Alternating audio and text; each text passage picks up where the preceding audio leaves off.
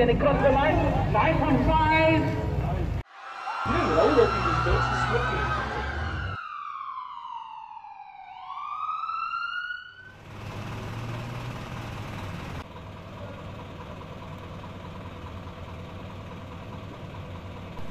It's 6 a.m. on a chilly Cape Town morning, and Team Suspect are loading up the 1,000 kilowatt Lumina Bakkie to do what many have said would be impossible for a top-end vehicle.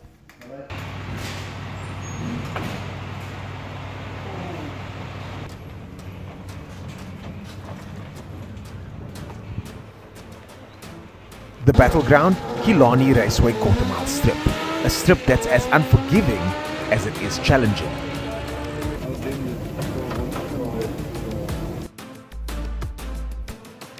Yo, this is a new set of tires, so we're starting at 0.6 obviously to see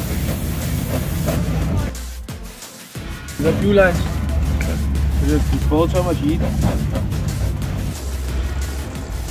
The first test of the day, and already problems surface. Here we go. First run of the day for him.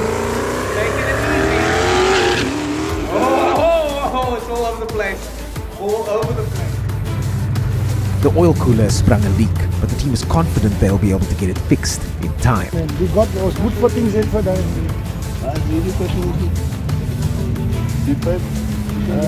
No. The leak is fixed, and Team Suspect managed to get some more test runs in.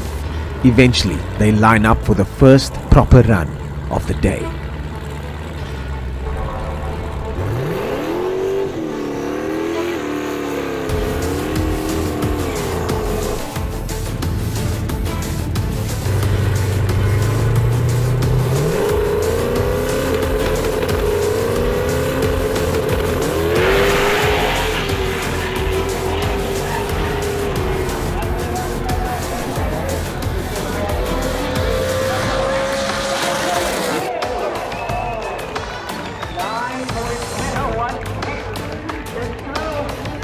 Yeah, for a shakedown hopefully we will win 1700 of a second.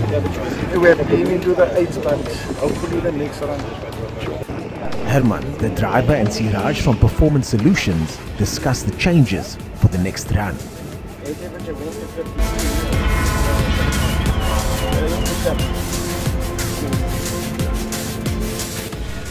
It's time. The mechanics secure the parachute, and all seems fine for now.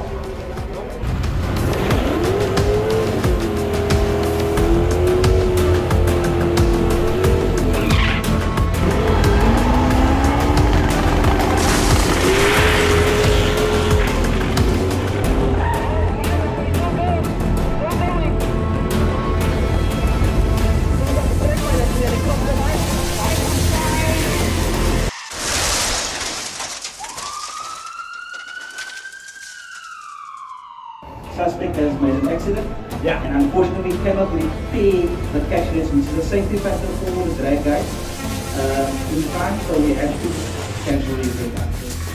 The cause of the crash seemed to be a brake line issue, causing the front brakes to lock up for over 200 meters. Thanks to the safety measures put in place by Killarney, the driver suffered no injuries in the car, mostly cosmetic.